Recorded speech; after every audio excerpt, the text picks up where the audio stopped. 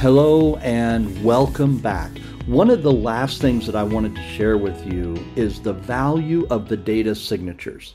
Now, if you've been paying close attention in the last several videos, not one time did I talk about the numbers that are associated with the data sets. Not one time did I talk about the soil moisture at a percentage or at a certain level. Not one time. But if you go back and listen, there were several times that I talked about the graphs and the trends and the stair steps. These are all known as data signatures. And what I wanted to share with you in this video is the value of data signatures and watching for them at all given times. The value of a probe is not in the numbers. The value of the probe is in the signature of how the data moves. That's really what it is. Let's take a look at this graph and I'll show you what I mean.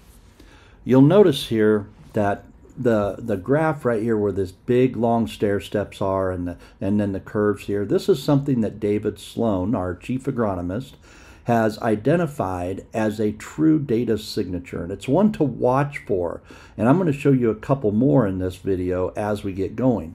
But let's start with David's signature here. He shows a really aggressive stair step, and then it starts to level off a little bit. It starts to slow down. The stair steps are doing that at each of the different sensor levels, all the way down through the profile. Now, what we want to watch for is how it stair steps really hard at different levels at different times. This is very, very normal. For example, when our upper profile at 16 inches is really drawing a lot of water, right here at 28 inches, we're a lot slower.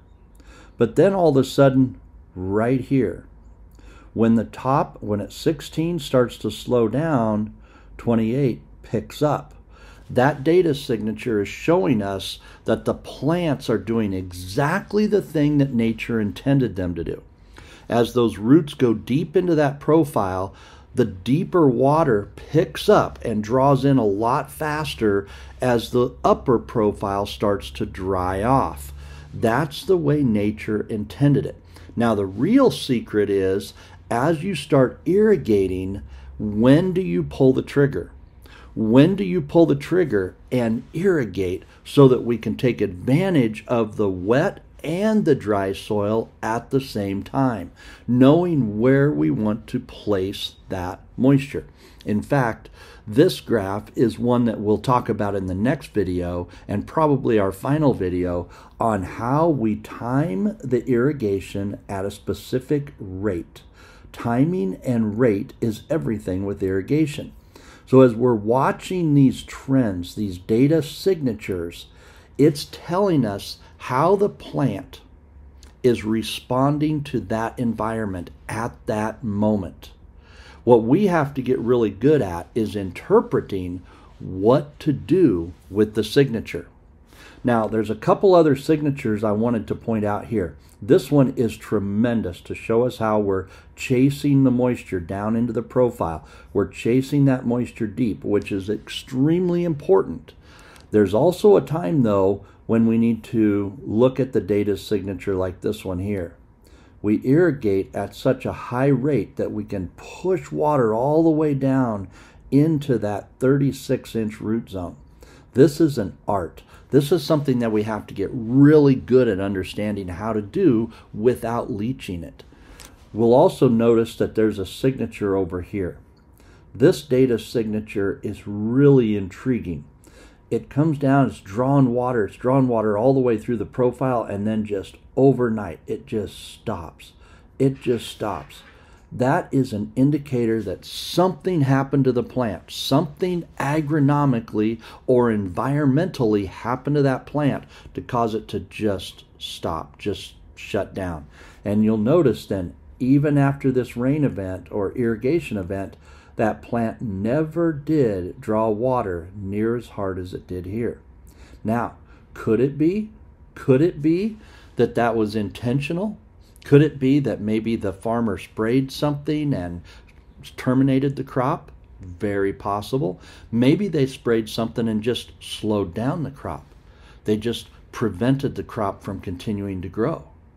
That can happen, and we're seeing the signatures of it. Now, you can also think about a plant coming into maturity. As it comes into maturity, it's going to slow down on water use. These are all data signatures that we want to learn how to watch, how to master, how to understand, so that when we see something, we're not looking at the number, we're not looking at the percentage, we're looking at the plant response. Remember, plants make farmers money. Moisture is a tool that plants use to get nutrition into its body, if you will. The plants use that to get into the plant body. And that's what we have to remember. We're watching the plants a lot more than we are just the soil moisture content. That's what all these data signatures do. They teach us how to watch the plants or soil health, soil structure, soil management.